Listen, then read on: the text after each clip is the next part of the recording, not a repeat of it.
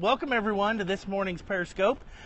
We have had a couple of previous broadcasts about insects and how we can use them in our garden situations, and we wanted to continue that theme today because after one of our broadcasts we had a lot of questions about releasing ladybugs in the garden and what can you do to ensure a successful release, because most of the time when people release ladybugs in their gardens, they disperse, they go other places and they don't stay. So we want to talk about maybe 5 tips that we can do at home when we purchase ladybugs or any other insect for that matter to release in our landscape to have success. So kind of backgrounding a little bit, if you've tuned in with us before, you know that here at San Antonio Water System, we do some integrated pest management at one of our water treatment plants. We release wasps to, come closer, or I'll come up to the side and we'll meet in the middle. But we release tiny wasps to control flies at one of our water treatment plants. It's a biological control measure. So here we have actually got some ladybugs. This is a native species to the United States called the convergent ladybug. They get their name because they have 2 little white lines on the top of their head that actually point towards each other or converge. So it's an easy way to identify them if you see them. They're not a very large ladybug, but they are red, and they have a variable number of spots. But those 2 white lines are always there for this particular species. For those who are technically inclined, the species is Hippodamia convergens, but the convergent ladybug is just fine with that. So in this sort of a system, integrated pest management uses a biological component to control pests. And the biological component can be used as one of the options, but it is not a take-all option. May I interrupt you yes. with a question? A viewer wants to know what the yellow stuff is in the bag. Oh, great. Okay. In this bag, we have some wood shavings, and we have a cotton ball. The cotton ball is moistened with water to provide hydration for the ladybugs. These ladybugs are shipped in refrigerated storage to keep them calm, to keep them alive longer, because they usually are collected from hibernation areas in the United States. So keeping them in the refrigerator until it's time to release them helps them live longer, helps keep them calm and quiet, and they don't waste their energy running around. Are native species? This is a native species to the United States. They hibernate in the mountains in western U.S. and West Texas. They hibernate in the mountains during the wintertime, and they are not one of these species that hibernates in houses like we have. The Asian ladybug hibernates in houses. So this particular species, very, very common across the U.S., one of the most common species that we have, the convergent ladybug. So we have the wood shavings as sort of just a filler to keep the package open so the package doesn't push on them. Yeah, and then we have the cotton ball that we keep moistened with water for hydration. So when we think about purchasing insects to release against a pest in our garden, first of all, they can be purchased online. They can be purchased at local nurseries, garden centers. There are several here in San Antonio that offer ladybugs for purchase to release at home. And so the most important thing is if you are thinking about purchasing something live to release in your landscape, number one, you have to take care of them until it's time to release them.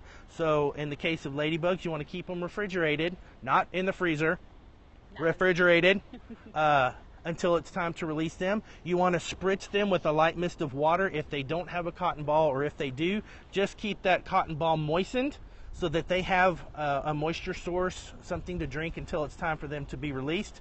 You can also use a mist of honey water.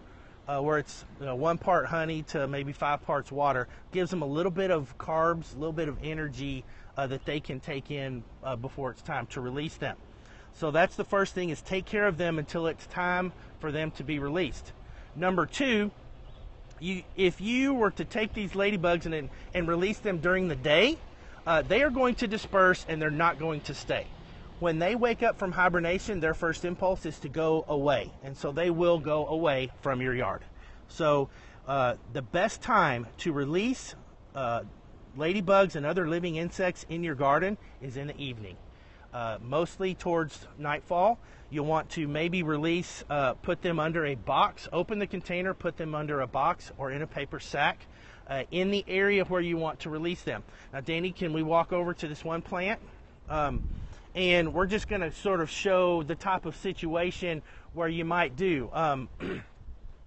Here at the Solids headquarters, we have a lot of native landscaping, but in this particular case, I'm just going to use this autumn sage here just as an example. But you would want to, if this was a plant that was infested with aphids or some other sort of insect that you would want the ladybugs to eat, you would want to approach this plant at night, get a box, something small, and be able to release, cut open the bag under the box and keep it at the base of the plant where you wanted to make the release.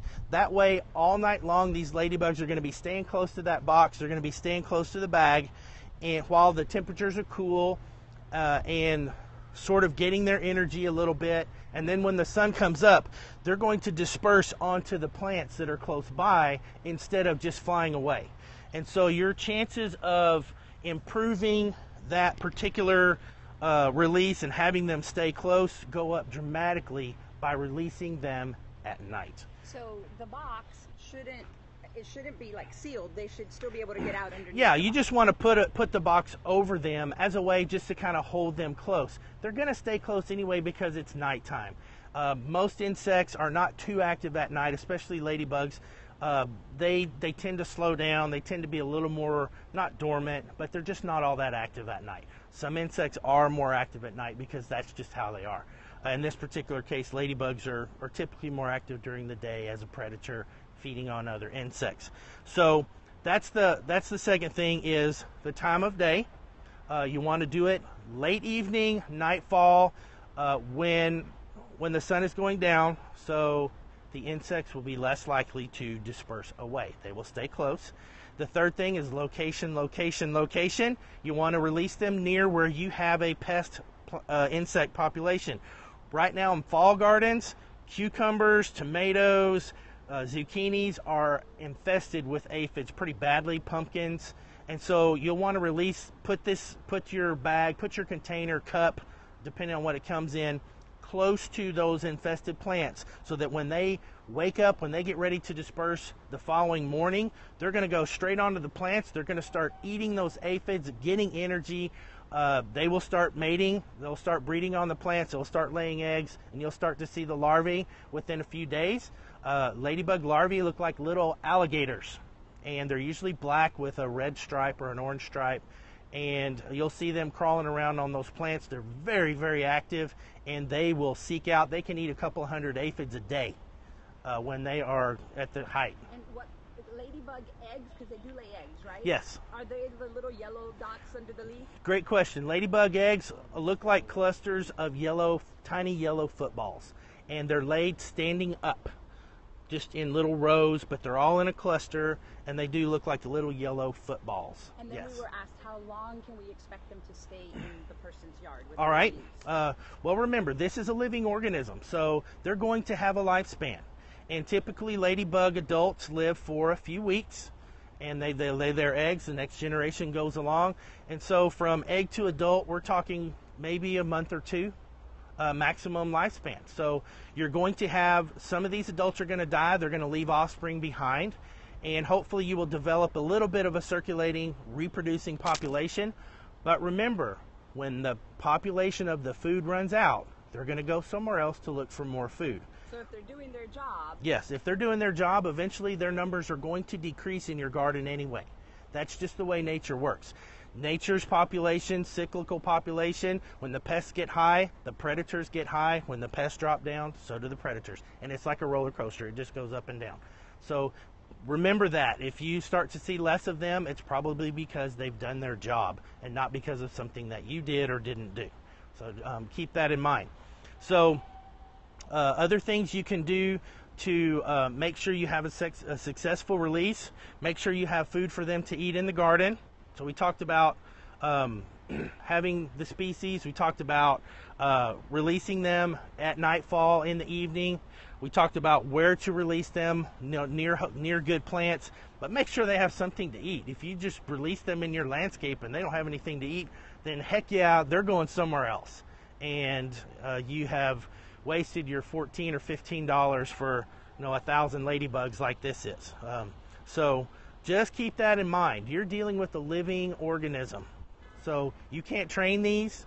They're not going to know your name and be your friends. These are wild native organisms. So they're going to do what nature and their instincts tell them to do. So you have to make sure that your conditions are right for them to stay. All right, I'm trying to walk around the Yes. obstacles here. Did we cover everything that we needed to discuss before I close this out? Yeah, I think we've covered just about everything we want to cover. Just to go over it one more time. Make sure that you do get a species of insect against which the pest population you want. So usually if it's aphids, then ladybugs, lacewings are going to be the target, the predator of choice. You'll want to be able to release them in late evening, nightfall time frame so that they will be docile as they're waking up. Make sure you keep them in the refrigerator until it's time to release them. You don't want them to waste a lot of energy running around in the bag. You want to make sure that you release them in a good location, close to where you have host plants. You want to make sure you have something for them to eat on these plants, and that will increase your chances dramatically of having a successful release, that they will stay around as long as there's something for them to eat. So thank you very much. It's always a pleasure. I love doing these with Nathan because I kind of think bugs are cool. So I hope you enjoyed it and found that there's another alternative for using integrated pest management in your garden. Join us every Thursday at 10:30 a.m. Hope to see you next week. See you next time.